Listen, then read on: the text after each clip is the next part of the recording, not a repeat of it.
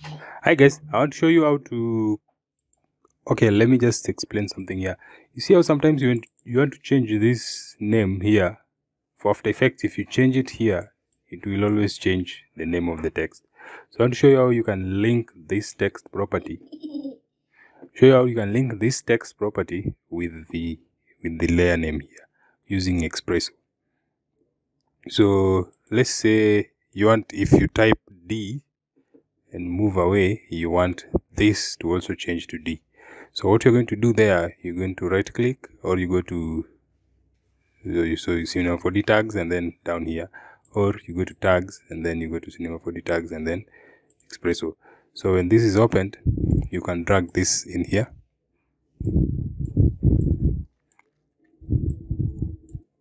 And then go to, so put this one here, and then you can drag another one, the same object.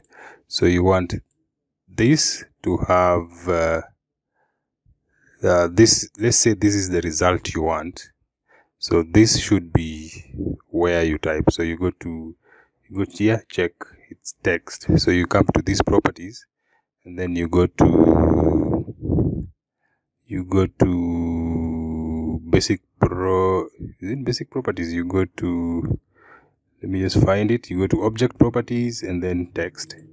So you want to, when you type this text, it changes what this is. So but then this is a more text object, more text. So you come here and then you come to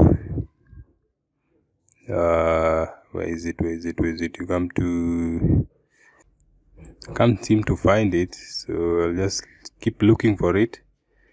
So basic property name. So you link this name to that. You can remove this. Select, remove that port.